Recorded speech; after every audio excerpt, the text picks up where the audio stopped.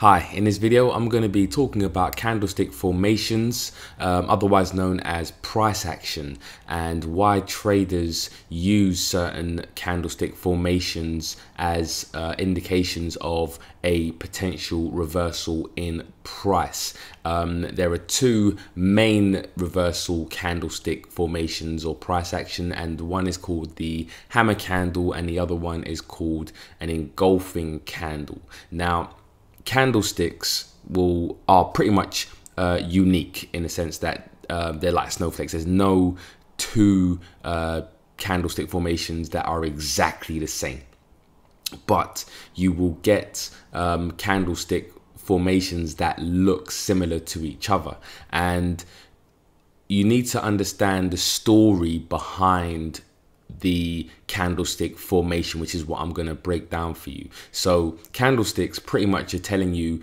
what price is doing within a certain time period, whether you're on a daily chart or a 15-minute chart. It doesn't matter. The candlestick formations are the candlestick formations at the end of the day, and they tell you basically what supply and demand, or what buyers and sellers have done in that time period. Now, there are obviously clues as to when strong buying or strong demand is coming into the market and strong supply is coming into the market, or sellers are coming into the market. And like I said, there are two candlestick formations that really indicate a change in supply and demand and a possible reversal, and sometimes you just continuation. But in this video I'm going to be talking about just a reversal in price. So first is what traders call a hammer candle, or a popular name for it is called the pin bar candlestick, right? So just like everything else, you've got the high, low, and open and close prices. Now, this is what the obviously hammer candle looks like, and it's because it's got a long wick to the downside, which looks like the handle, and this would be the bit on the top.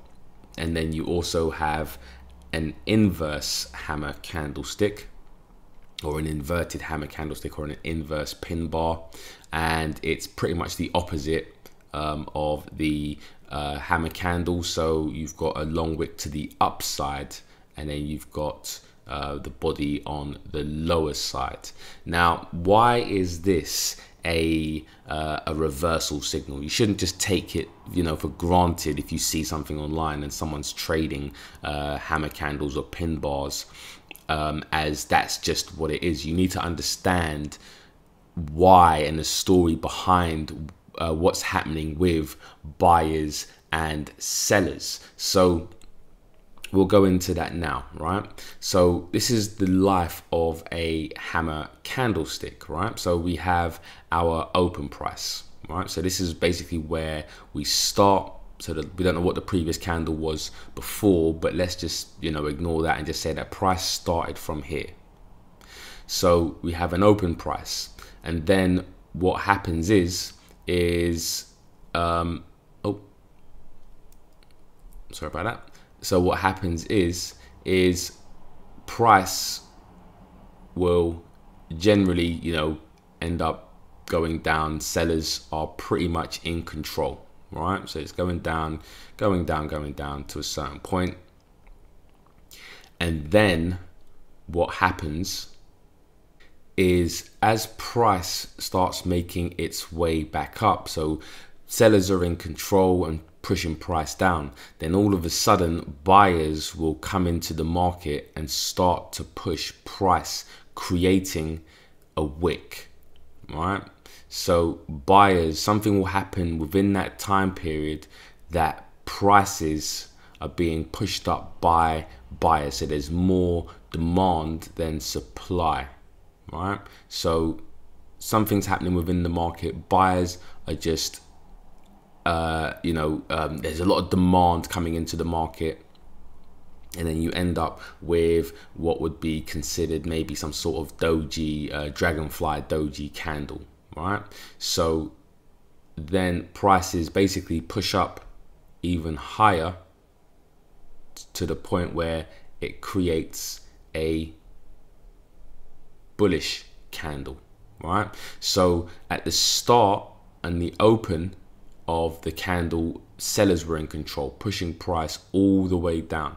By the end of the candle, demand and the buyers are in control, so much that basically supply is very weak and demand is exceptionally strong. Now this will give traders a strong indication that price is or potentially about to reverse, depending on where price is on a price chart. So don't just take the fact that you see a hammer candle and that's just a reversal candle. You have to understand the story behind it, and we'll go into the inverted. The inverted is pretty much the same, but I'll attempt to animate the inverted hammer candle now.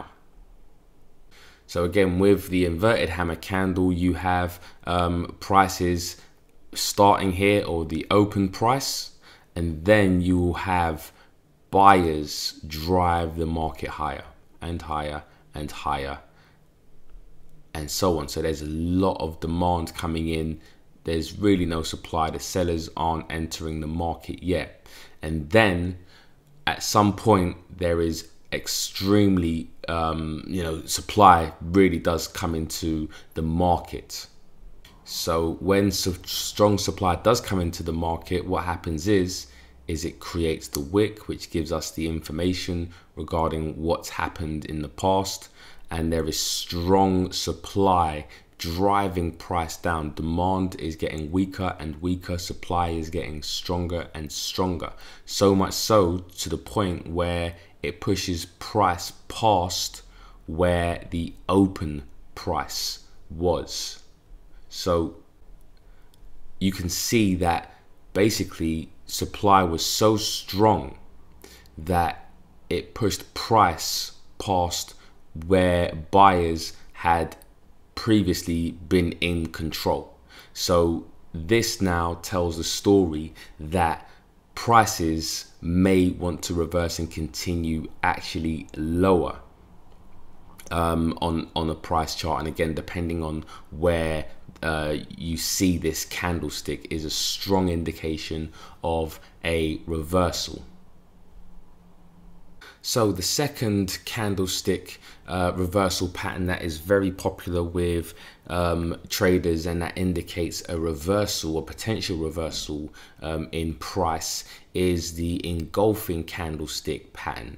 So we have a bullish and a bearish engulfing candlestick pattern, and it involves two candlesticks. So you have the first candlestick, which would be a bearish candlestick, because what we're looking for is bullish price action. So we're looking for price to reverse, so go to the upside. So what you need to see is sellers in control. So demand should be supply should be the candle that you want to see first, which indicates that the sellers are in control.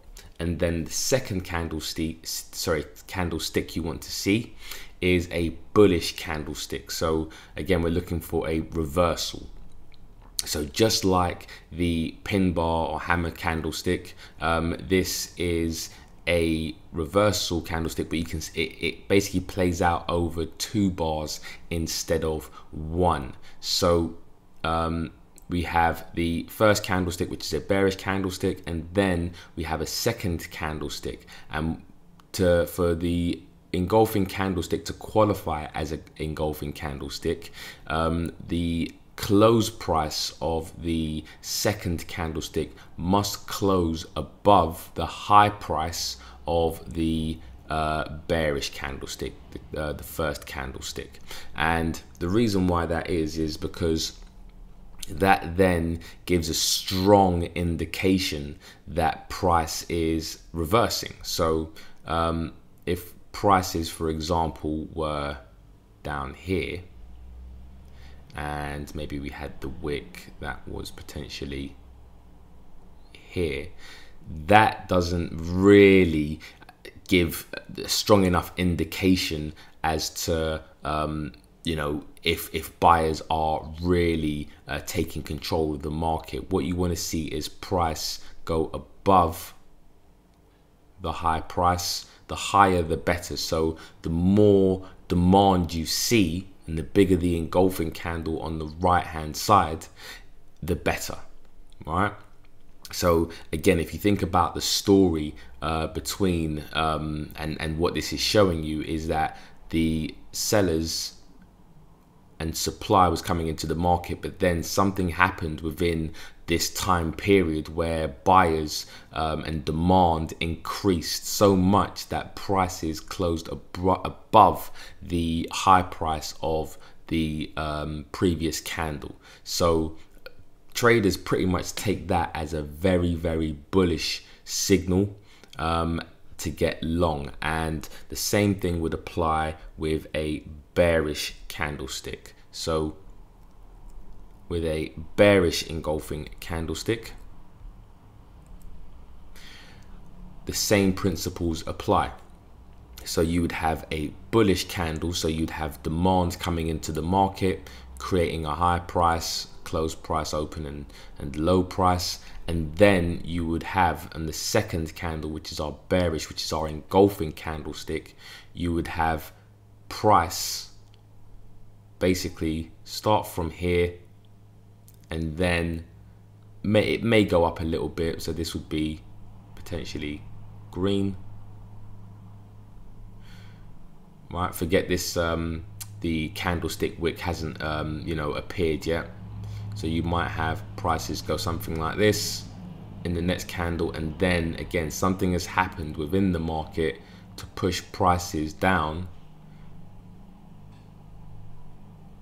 right? So supply has entered the market, the sellers have come in and they're pushing price lower and lower, so low in fact that it goes past the previous candlestick's low and keeps going and closes anywhere below the candlestick low. The further away the close price and the finish price of the bearish engulfing candlestick is from the low price or high price, obviously in a bullish engulfing candlestick pattern, the further away it is, the stronger the supply, and this again indicates a potential reversal in price. So I'm going to show you on a price chart where these candles should be traded, and to have the best probability of price reversing, and where you should be really trading these the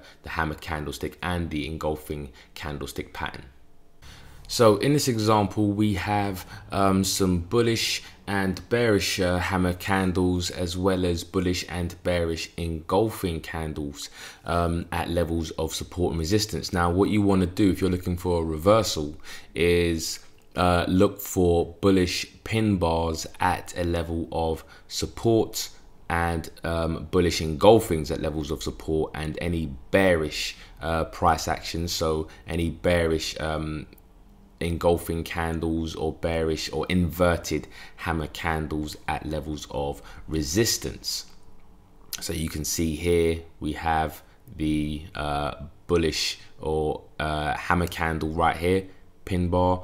Here we have a bullish engulfing pattern where the close price is above the previous candlestick's high price, and when we have a reversal signal here to the downside, we can see that prices closed below the low price. Again, we had 2, 3, and then we eventually had the reversal. So yes, prices can be and candlestick patterns can be traded you know, anywhere on a price chart, but what you want to do is look for strong areas of support and resistance, and then look for these. When I say strong areas of support and resistance, I mean, you know, obvious areas of support and resistance, and then look for these candlestick price actions for as a way to get into the short or to the long side. And then what traders will do is put their stop loss somewhere above the price action here. So if you're getting into the short side, you put your stop loss above the engulfing pattern. If you're trying to get into the short side, so to the downside, and then you would enter on the close of that candlestick, stop loss above the high, and then trade to the downside. So if you were looking to buy on this candle, then you would put your stop loss below here. As soon as the candle forms and it was a level of support, then you would buy as soon as the candlestick closes, and then hopefully prices make their way higher. So I hope you enjoyed this video, and if you do have any questions, please email me at info@trading180.com.